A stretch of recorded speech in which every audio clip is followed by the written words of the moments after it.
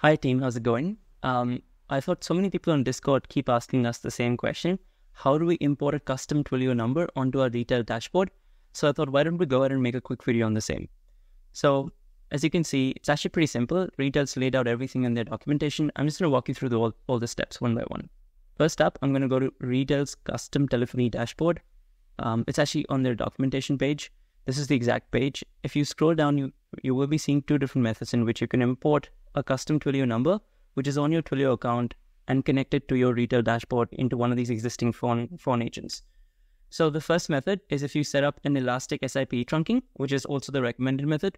The second one is if you set up a non-elastic SIP trunking. In this video, I'm going to be showing you the first method. All right, so let's get cracking.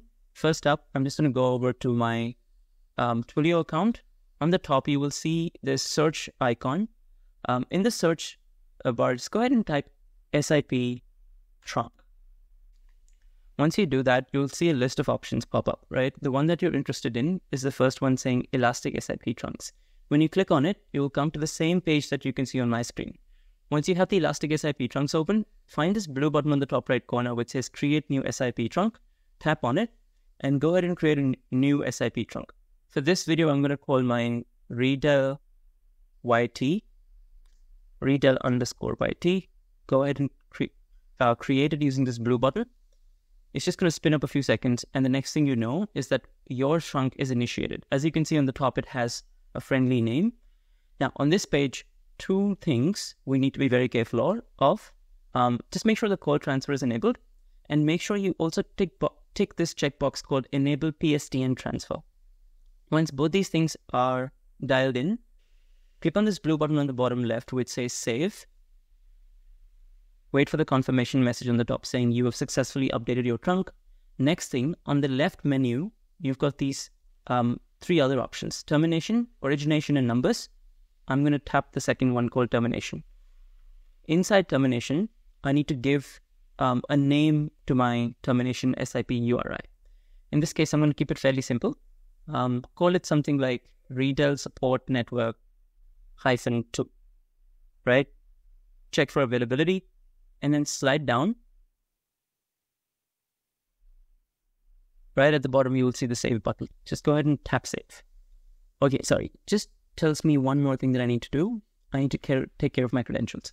So every time I add a trunk and set up my termination URI, I also need to make sure the authentication is in place. As you can see, Twilio prompted me to take care of my credentials.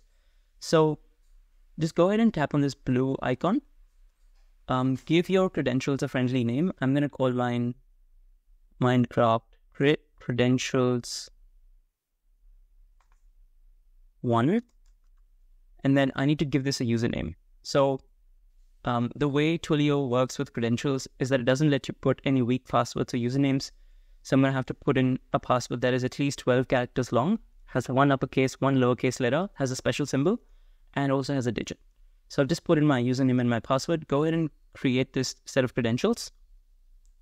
Awesome. Now you can see it gives you a message saying you've successfully created your credentials, which is awesome. Now I need to go ahead and save. Okay, you can see this message on the top saying you have successfully updated your SIP trunk, which is great news.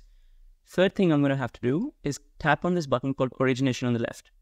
Once you click on origination, it's going to ask you to create an origination URI. So just tap on this button.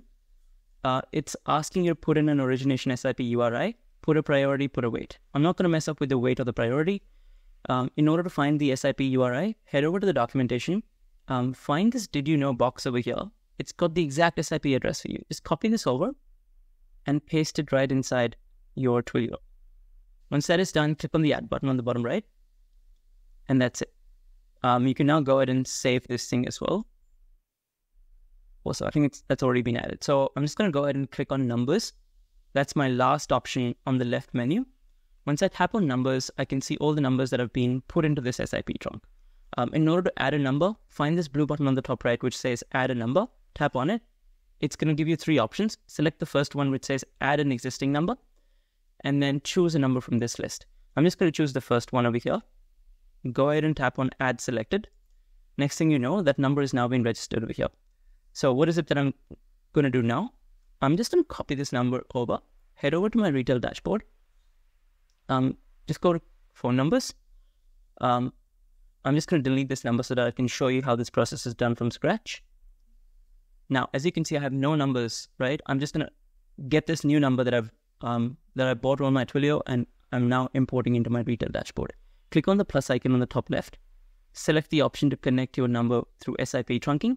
Paste the number in the first text field on the top. Make sure you paste the whole number along with the plus symbol, along with the country code. The next thing it asks you is to put in the termination URI. So just head over back to Twilio, go to the termination tab on the left, find out the termination URI that you had put in. I had put in something like Retell-support network 2. Make sure the .pstn.twilio.com is also copied over. Once you've copied everything over, bring it over to Retell dashboard, paste this in. Make sure there are no spaces or any unexpected characters anywhere. Next thing, I'm going to have to put in my credentials. Remember my credentials, I've just saved mine. So mine is my_username 123. That's my username. And it's also my password. Just put those in and click save. Just give it a few seconds. Retell's going to load. And the next thing you know is that when the screen pops up, you will see the number that you imported on the left. So that's my number imported over here. I can now go ahead and assign an inbound agent and an outbound agent to this. And yeah, now you've successfully taken a number which was on your Twilio, had nothing to do with Retell, and you successfully set up an elastic SIP trunk and port that number over to Twilio.